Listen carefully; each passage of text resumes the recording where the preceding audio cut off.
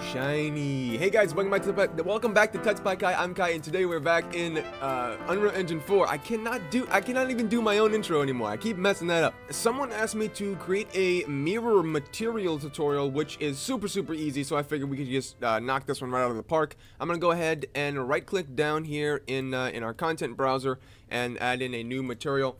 This material is gonna be called Mirror, which is really sweet. We're going to double click that and go into our material editor. First thing I'm going to do is to go over here and hold down 3 on the top of my keyboard and left click.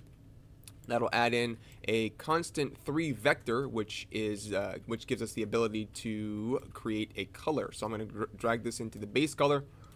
I'm going to hold down 1 on my keyboard up at the top and left click. That will create a constant, so that we can now give this a number, pretty much. I'm going to put this into the roughness, and I'm going to do the same thing. Hold down 1 on top of my keyboard, left click, and we'll put this one into metallic. What we'll do with our color is we'll change this to solid white. Just go ahead and click that black box and OK. I will leave the roughness on 0 and change the metallic to 1.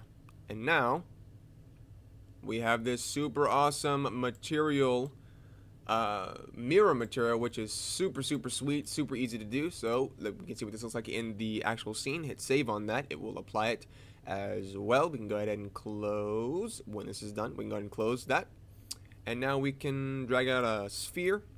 Maybe scale it up a little bit, move it up a little bit, and voila. There is our mirror material. It's super awesome.